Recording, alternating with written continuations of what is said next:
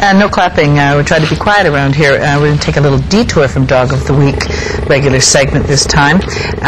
We have some exquisite exotic animals to show you. Some people thought that these animals would be great house pets, but brothers and sisters, they are very, very wrong indeed. You must never do this. This is Lorna Suzuki. She's the education director for the Greater Vancouver Zoo. Now a home for many discarded is too kind a word for many wild animals. This, of course, is a cheetah in the company of Richard Dean Anderson, who is the guy that wouldn't leave. So how old was he when he was a pet? If he's 10 now.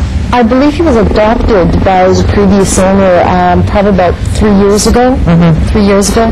And he actually lived in a game farm. He was hand-raised, always been accustomed to people. And unfortunately, that place closed down, and the owner was desperately trying to find a home for him. And so desperate, in fact, that he even tried to give away the healthy, fully sighted female as a team because, you know, he just didn't want this animal destroyed. Right, and a blind cheetah is not, it's even more trouble than a sighted cheetah. Or maybe not. You know, it's not that they're trouble, it's just that they need a lot of work, yes, a lot of handling, and a lot of the zoos just don't have that manpower to do that. Right, or maybe even the ability to deal with this particular kind of cat. This animal has been blind since birth?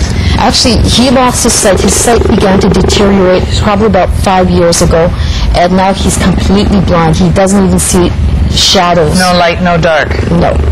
And is this make him more difficult to deal with? Is he afraid, frightened by things differently than he would be if he could see? That's actually an interesting question because we have a female cheetah as well, and Sultana is fully sighted, and she's just as tame as Valiant, but she's a little bit more frightened because she's more aware. Valiant, on the other hand, because he's very dependent on people, he trusts people. You know, as you can see, Allison is his seeing eye person. Yes, and I also. He never leaves home without you know, someone to guide him along. So he's become very trusting and very dependent on people. What about the running? I mean, this is a creature that goes like a bullet. In nature, yeah, they would, but in his case, because he has to watch where he's going, he relies on someone who can run as fast as he can to keep up with him. But he does go for his regular exercise every day. We take him out, and he gets out for his morning exercise, and we have to do it in the morning before we open because he's quite well known in the area that people will mob him. Right. So we have to do it you know, before our gates open. Where would you get a cheetah? I mean, in this case, this was a game farm animal, but people, I know somebody that had an ocelot once, and I mean, it's the same sort of thing. You can't have these exotic animals. You can have a kitten, you can have a doggy, yes, that's you can't have a cheetah. Well, the unfortunate thing is, if you apply for permits for exotic animals, you can get a tiger. A tiger? Yes, yes, and unfortunately, yes, they're very cute when they're small, but if you thought your house cat can do a number on your furniture, wait till you see what a tiger can do. Yeah, but apart from that, I don't, you know, anyone who buys a tiger and puts it in his house deserves to have it demolished. I mean, the cat doesn't know. No. They should never be allowed in the country. That's right. Well, they're just doing what, you know, they're meant to do. That's right. You know, and they will mark things, they will scent mark things, they will carve things up. That's just what the nature of the beast. He has not done any of this.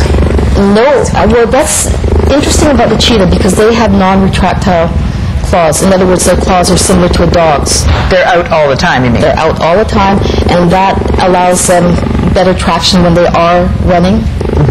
Okay, so that's unusual for a cat. They're one of the few species of cat that have that non-retractile claws. What's the difference between your zoo, it's a privately funded zoo, so that's the difference, I guess, than you know, a public zoo, a normal public zoo? Well, I'd say our biggest difference, or one of our biggest challenges, actually making sure that we can stay open and make improvements because we run totally on gate revenue. We get no subsidies from the government. We have no grants. It's basically all public support. Right. That's one of the biggest difference. He's mad for you. I think he's in love. He's in love with you. You cannot take him home. Your daughter'd be thrilled, eh? Isn't he exquisite? To see something up this close. You can come to your place and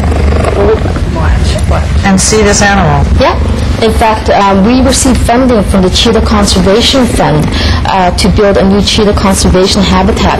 And in the very near future, we hope to start breeding these animals. There's only about 12,000 left in the wild. Really? Yeah. Okay, we'll take a break and we'll retire our cheetah and we'll bring out a lynx, an infant lynx, and macaw, right? Yes, Sorry, good. macaw. We would have had a monkey, except she's pregnant. Should have been watching out for that. All right, we'll be back in a minute.